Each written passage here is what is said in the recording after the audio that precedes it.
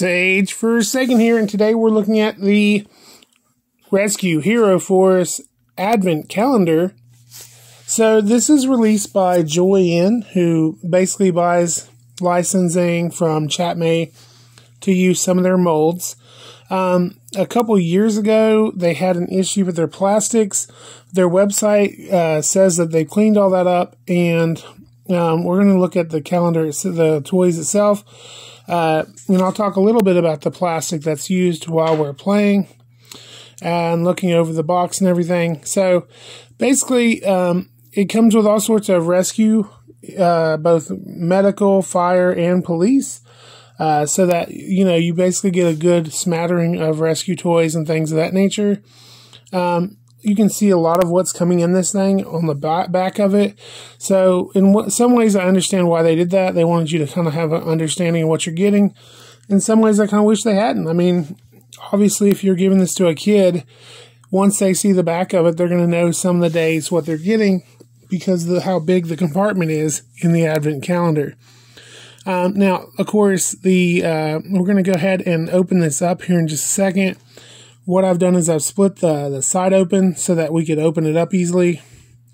And I'm going to make this look so easy. Yeah, I wish it was that way. Let's see.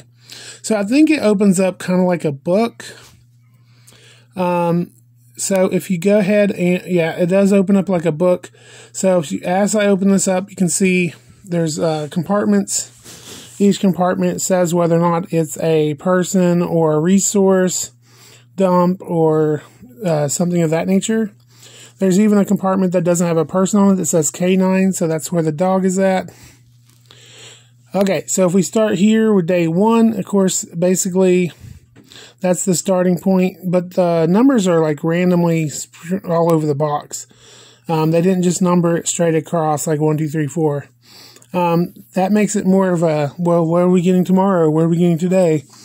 If you're doing it as an Advent calendar. So that's kind of cool. As far as the box goes, it's glossy. It's got good artwork on it. And, of course, opens up. Not much else to say about that. So, it is kind of shiny. So just be aware of that if you care. Getting a little glare on it here. So let's go ahead and start opening this up with number 1. So there's like a tab or something you pull on here. And our first figure, it looks like it's going to be a police officer. He looks kind of SWAT. At first glance, his paint actually didn't look too bad. But then I look at him again, and the left wrist has a little green paint up past the sleeve. But they do have like black and blue plastics, and then they, of course, have some different painting over it. Nothing crazy with the sunglasses or anything, real bad paint there or anything. Let me just pop him back in there. Okay. And let's look. Where's number 2? Okay, number 2, resource drop. Okay, so he fell right out. That worked. All sorts of, police gear. Looks like there's some handcuffs in here. Gun of some sort. A walkie-talkie that's way oversized. Ridiculously oversized. Grenades, because that's what I want my police to have. Okay, and let's see here. Number 3. As we open up number 3 here. Oh, wow. That did not look like the person that's inside.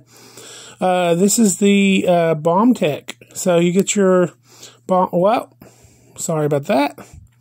Let me just get that. Okay, so here's your bomb tech. And he has very limited articulation.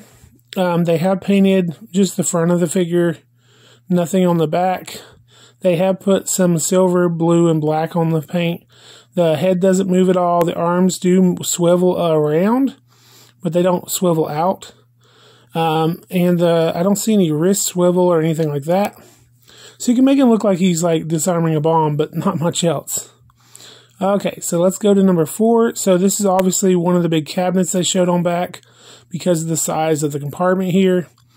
And it looks like we are staying with the police theme for the first of the month. So let's go ahead and pull that out here. And you can see like a couple of these things are molded in, and then there's some of this that's removable where you can take it out. So of course, some of this is oversized, but I think the cabinet itself looks really cool. If I were using this in a diorama or a display of some sort, I would definitely take the sign off the top that says Rescue Tools. And now I found a problem with this advent calendar. So by pulling that big tab off, it pulled the thing away, the cardboard away from the plastic, and the figures are falling out of their day. So here's another SWAT dude or police guy. I'm saying SWAT because he obviously is more geared up than your beat cop would be. You know, but it doesn't say SWAT on the figure itself. Okay, I'm just going to go ahead and get this guy here that's falling out of the way so I can open up the K9 because that's number 6, and the guy who's falling out looks like he's number 7. Okay, let's see here. So there's the K9. So I've seen this mold before. I wish he had a leash with him, but I can just get a string or something. That's not a problem. So the guy who was number 7, who I didn't have to open the compartment for, but I'll open in a second, looks like a regular beat cop. He's more of a true, regular, walk-on-the-street Joe instead of like a SWAT guy. So it's kind of cool. You got everything from a SWAT guy to a bomb disposal guy to a beat cop. It would have been cool if they'd had a detective in here, like someone in a suit or something of that nature. Let's go ahead and move on to the other side. Okay, so now we're starting on the medical professionals. Here we go with a, EMT. And, just like the other figures, there's no paint on the back, but they have varied up the paint on the front enough that it looks like a pretty, from the front it looks like a decent looking figure. Obviously still just 5 points of articulation. Let's open number 9. 9. And now the female EMT.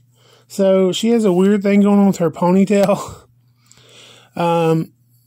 And her hairline could have been painted a little better at the front. But overall, it's good to have a female figure. I wish they had, a female cop figure.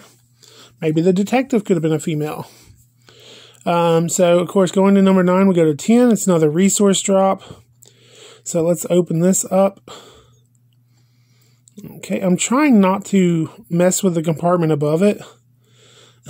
But I'm having trouble because when you pull on the plastic, it's like maybe if you were having a kid open this up, they need to open it while it's laying on its back so stuff doesn't fall out of its own compartment. That or just let them open it all at once. So the legs and everything for a gurney looks like this goes in here. Now, of course, number 11 does look a little smaller than the other figures. Whoa, where'd he go? Where is he? Oh, there he is. Okay, so here is the child figure. This kid gets in more accidents than anybody, apparently, because this Chap Mei has been making this figure for a long time. It's hard to find him, though. It's really hard to find a kid of any, at all, in any figure that's not, scaled to be a kid. A lot of times you get kid figures and they're scaled to still be 3 or 4 inches. Because they feel like that whole line of figures is 3 to 4 inches. But let's be honest, like most kids should be 2 to 3 inches if the adults are 3 to 4 inches, 3.75 to 4 inches. Okay, so that's one of the cool little things to get. And I just got frustrated. The things kept falling out, so let's go ahead and look at his. One of the things you got was a road sign. It has a bunch of like caution, road signs, things of that nature, cones.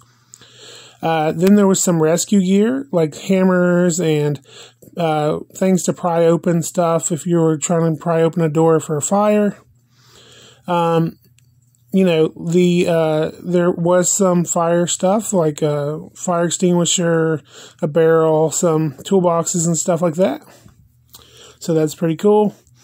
There's both a saw, a buzzsaw, and a Jaws of Life type contraption to pry open stuff for you. You get a rescue suitcase, and this suitcase does open up. So you'll be able to open it up and, well, maybe you'll be able to open it up. Okay, yeah, it does open up. Now, mine has like a black plastic melt or something where the mold was messed up or something. Didn't damage the plastic, but it is, of course, looks dirty even though it's just stained or something. But it comes with these, implements. Looks like it has a injection, some scissors, things of that nature. This rescue box does not open up, and it has like a clip on it, like it's made to hook to a vehicle of some sort. You can see it's screwed on the back, so it's no way to open that one up. You get some more firemen. They were towards the later part of the month, and they have their own little cabinet here. It has like they don't open up these cabinets. They do look like they have a locker, but they don't open up. They do have looks like some gear and stuff. There's 3 pieces of gear that come out. The rest is just molded in here to make it look like the cabinet's full of stuff. So that's pretty cool. But you got like lights and fire extinguishers, axes, and bolt cutters, things of that nature. This rescue guy is one of those older style Chap Mei that has the belt that clips in the back. Oh, I knocked down my EMTs. Oh no, everybody's falling down. Okay, so here's the whole set, everything out, and we're going to focus on a few things. We're going to open a few things up. They're all pretty much 5 points of articulation, so except the dog. The dog looks really good on this side, but when you flip it over the other side, you can see where the mold was or something, and it messes up the paint application. So that's kind of a bummer. Obviously, I can paint it, so not a giant deal. You can see that someone can fit in the gurney, and the seatbelt does it's a harder plastic, but it does clip to hold them in place. And then, of course, here's all the police all together with one of the rescue dudes.